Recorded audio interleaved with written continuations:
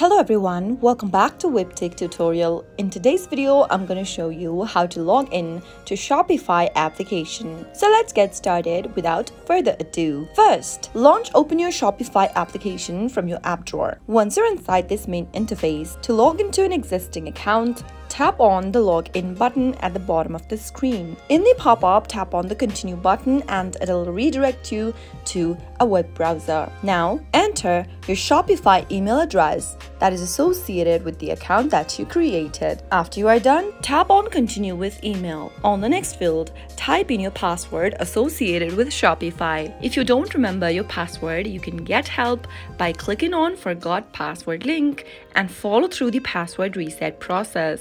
After you reset it to a new password, you'll need to type in the new password that you reset to whenever you are trying to log into Shopify. Enter it in the password box and tap on Login. After tapping on the login button, you'll be able to log in to your Shopify account. And that is how you can easily log in to your Shopify account. That is how it can be easily done. If you found the video to be helpful, go ahead and give us a thumbs up. Don't forget to subscribe to the channel by hitting the subscribe button.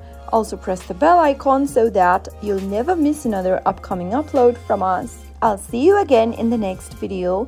Goodbye till then.